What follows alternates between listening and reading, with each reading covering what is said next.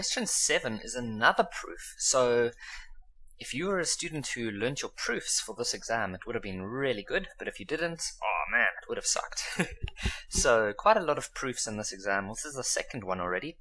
So we're going to prove the theorem that states that this angle is always double this angle over here.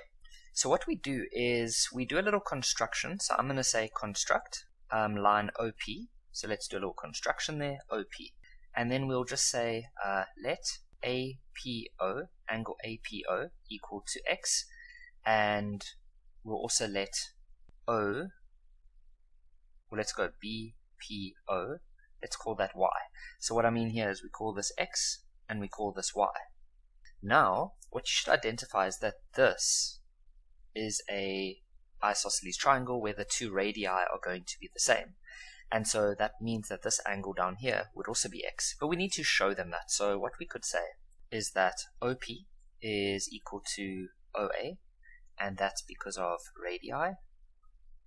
And so we can say, therefore, angle A would also be equal to angle A, or equal to X, because of angles opposite, equal, or usually teachers actually say equal like that, sides.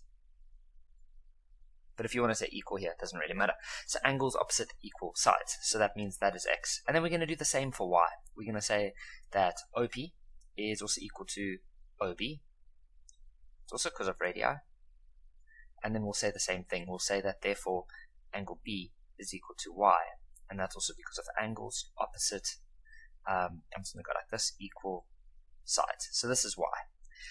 Then what we do is we use sum of angles in a triangle to calculate this angle here. So we can say that angle AOP is going to be equal to 180 minus x, and that's just because of sum of the angles in a triangle. And so we can say that AOP is equal to 180 minus 2x. Now we're going to do the same for, well, let's quickly fill this in as 180 minus 2x, and then we're going to do the same for this one. So we're going to say angle BOP is equal to 180 minus y, and that's also sum angles of a triangle. And so we can say that angle BOP is equal to 180 minus 2y.